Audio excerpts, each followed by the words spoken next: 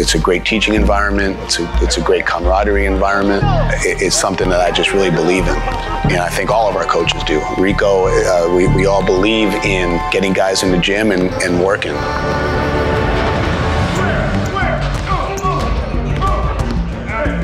You gotta always go to optional shooting. You feel me? As a shooter and as a scorer, I always gotta stay on top of my stuff because that's literally how I survive.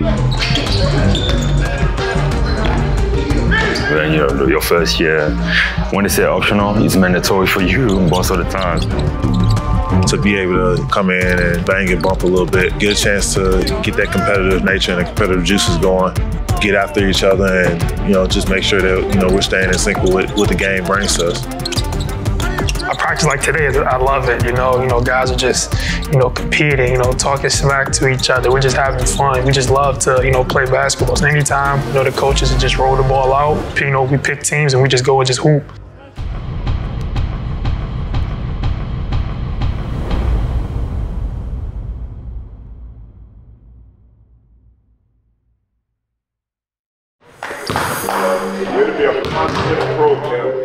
On the off days in between games, sometimes we have practice, the whole team's in, we'll watch film, we'll walk through stuff, we'll go over some defensive drills. And then there's some days where it's an off day with optional shooting, meaning it's really up to the players to come in. We have a group of very motivated, driven players that all come in on the off days to go to optional shooting. So we give them a shooting time, shooting slot. We go at a certain time during the day. They come in and there's different objectives to it. For some guys that are developing shooters, it's high rep. For some of the guys that are playing more, it's more game shots, game speed, game situations. But shooting is obviously one of the most important aspects of developing players. So we try to spend as much time as we can on it. It's important that as coaches, we create the environment for them to continue to work on their craft. Coach Stan leads it. We all kind of just follow. We have a plan to what we're trying to do and as a coaching staff, and we just try to help each other out and get the guys motivated and keep them going. And we have a specific game plan that we're trying to accomplish every day. That we have optional shooting, and Coach Stan runs it all, and he does an amazing job of doing it. You gotta always go to optional shooting. You feel me? As a shooter and as a scorer, I always gotta stay on top of my stuff because that's literally how I survive off jump shots. So, I'm not blessed like Siakam. I can just run in the hole, spin, hit a dip, lay over top of people, or that type of stuff. So I gotta work on a lot of stuff. So it was good to come in here with Precious and Koloko yesterday, and it was cool. When your first year, when they say optional, it's mandatory for you most of the times. All the coaches, they're always here. Their willingness to make us better is really a big thing for this team.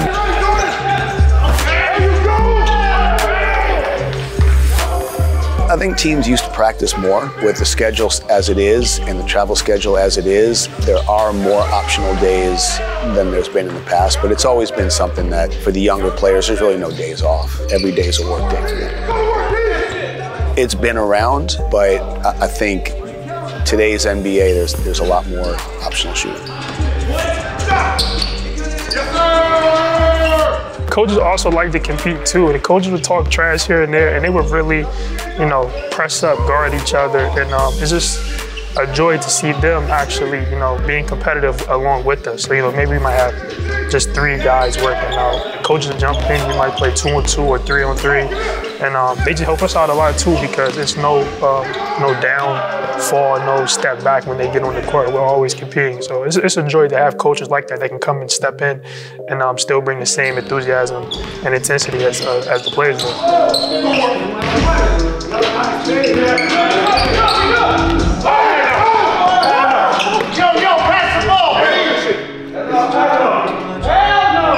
I've been Jordan before. I've been a younger coach like that, having to get thrown in the fire and stuff like that. So it's great, man. Sometimes players play harder against us than they do against the other team, but it's all in good fun, man. That's what we do as coaches, is try to get those guys fired up and get them motivated, and at the same time be able to teach them during that moment of competitiveness. Gee, he's always talking. He's always talking. I ain't say nothing. Yeah, you did. Yeah, you did. All right. I'll do the interview. Yeah. Yesterday on 2-on-2, how do you feel your game was? How do you feel from when you first got here, you've grown on the court during the live sessions? My game good. What you mean? Nobody said it was bad. I'm just asking your opinion. I didn't ask mine. My game is grown guarding you every day. Okay. Okay. As you can see, I got some stops. 100%.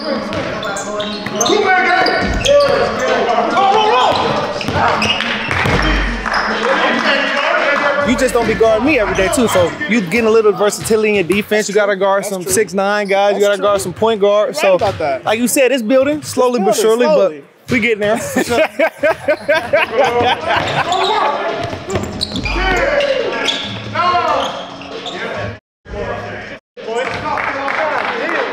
When we're playing, at the end, whoever makes the game-winning shot has to go make a free throw, validate it. If not, you miss it, and it's the score back to being what it was. You have a lot of pressure free throws throughout the season. It's good to keep practicing it.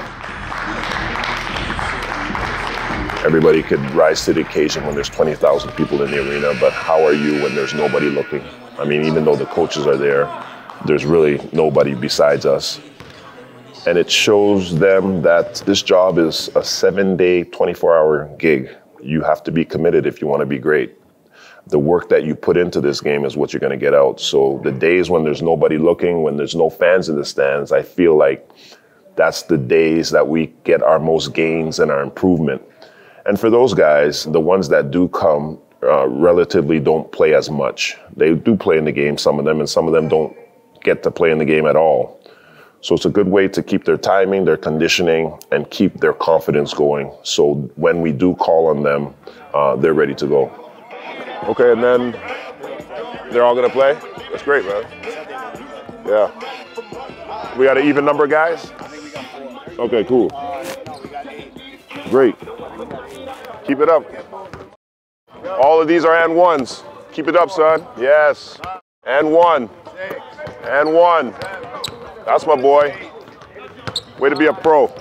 Way to be a pro. Way to go, Thad. Yes. Embrace contact. Yes, embrace it. Embrace it. Yes. Finish him off, King. That's my boy. 5 in a row, 5 in a row, Christian. 5 in a row. Time to get better, brother. You got your teams? Automatics. We should get them playing, coach. We should get them playing. When you are able to get 8 NBA players that want to play and want to keep their skills sharp, and you put them on the floor together and you make the teams, they're going to compete. And they did. They really competed. There were some guys that were in the rotation that wanted to get some game reps up.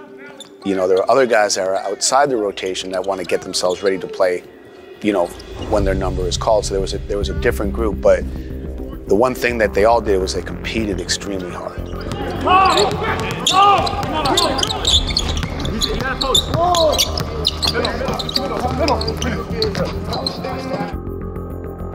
That is killing today, guys. That is killing. To be able to come in and bang and bump a little bit, you know, on the court, but also get a chance to, you know, pick each other's brain, get a chance to go over some defensive stuff, get a chance to get that competitive nature and the competitive juices going. It was really good yesterday because we were able to play a 7-game series and get after each other and, you know, just make sure that, you know, we're staying in sync with what the game brings to us.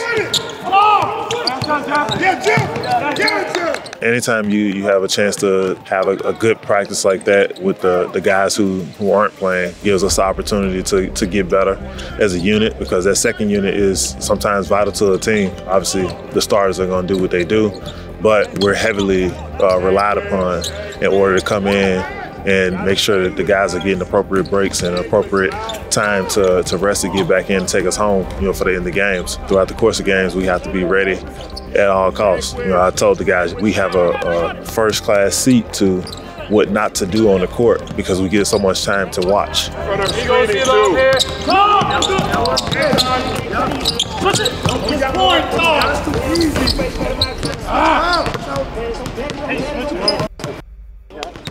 Don't get caught flat-footed. Get on the balls of your feet. Be ready to guard a person. Take it personal and not let nobody just bust your ass. You know what I'm saying? Seriously, man. Take it personal.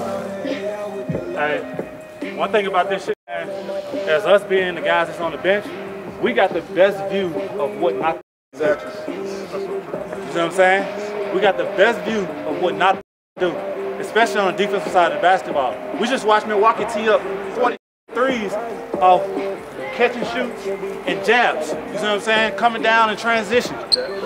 Like, we should know what not to do because we know this game right now is all about that can shoot threes. So why not make them play in the yard? Long contested twos don't beat us. Threes and layups beats us. Offensive rebounds beats us. Second chance opportunities beats us. But when we in the yard, outside that paint, slightly inside the three-point line, them shots a little bit harder than you think. Percentages go down. So we got to take advantage of that. Get them off the three-point line, make them take long contested twos. We'll live with that all day. Good job, guys. Come on, let's work on it, everybody. All of us. We work on it together, baby. Come on, let's work on it together. Here we go. Okay, let's work on it together. Now. Yeah, when you got a good group like we have, man, all of our guys are hard workers, so it doesn't take much to get them going and get them working hard. They got a little bit chippy today, but it's all in good fun, and I think guys got a little bit better today.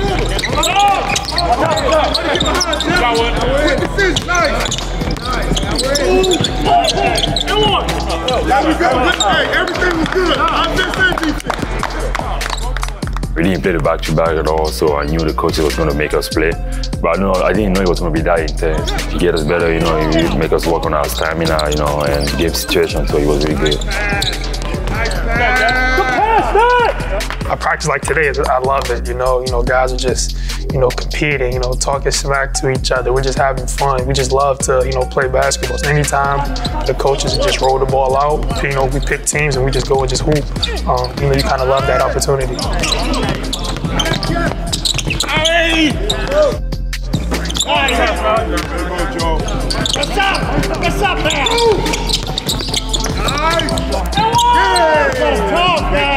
You can kind of see it on our faces as, we always play best of 7 series. The series might be 2-1 or 3-1. Guys are just, no matter what, still competing because you don't want to lose no matter what. It's a joy just to be around these type of guys that love to compete and just love to play and just never want to lose. So it's always going to be a battle every game we play. So it's just happy to be there, just happy to play, happy to compete. No! He's out. He stepped out. Thank you. God. I got to the ball again. We got a call. Nice drive. Last one, 3-3. Way to fight. 3-3, baby.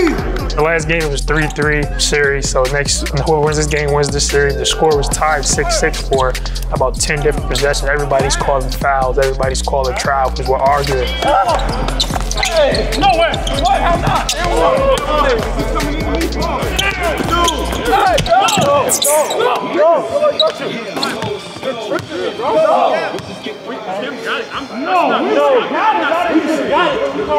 That's not, I don't say a word. Y'all said foul! Well, the whole team know that's a trip. Just doing this. Cam got the rebound. Yeah, just pushing it like this. No, Kim had the ball. We would have got it. He didn't say foul. Hell no, Kim had the ball. Ball game. All right, here's what I'll do. Rest of the game, listen. Hey, just shoot for us. No, we're not doing that. We're going to do that all game. Rest of the game, I'll call the foul. It just goes to show, we just love to win, and you're going to do whatever you have to do to win that last game. You never want to end the day, losing. So you're going to hear that from a lot of the guys. So you just kind of want to win the day, win that, and my team, we was happy to win today. So I'm going to just throw that out there. Sit out of guard. Sit out of guard. And that was a situation on that day in particular where we could work on defensive situations, on our switching, on whatever we were in defensively. We were able to get some really live game reps doing those. You're alone now, you're alone.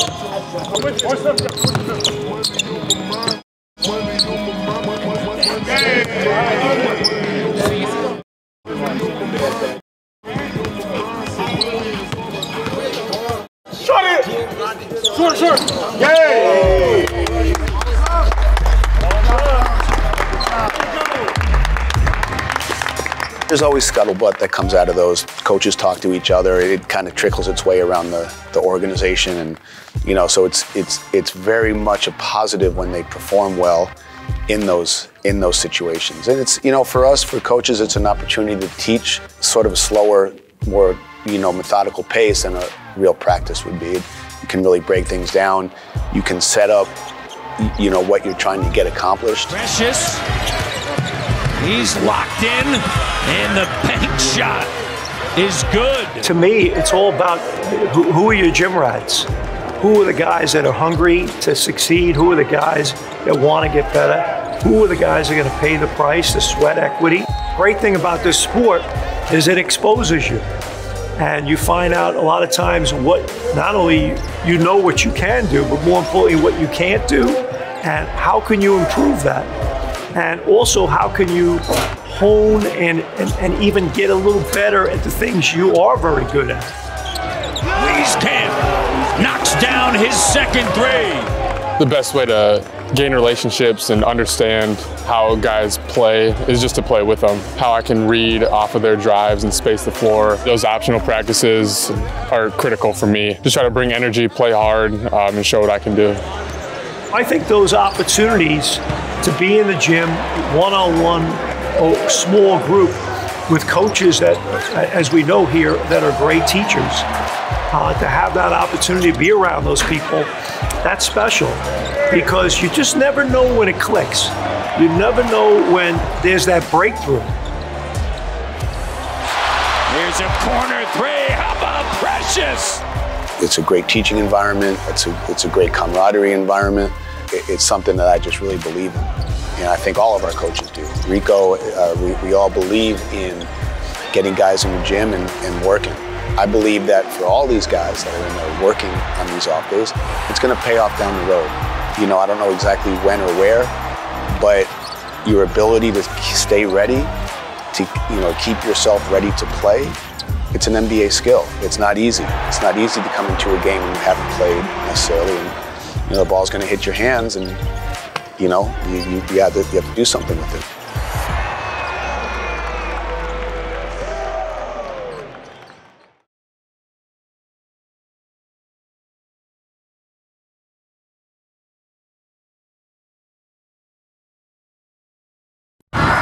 Canada, you show me what's good.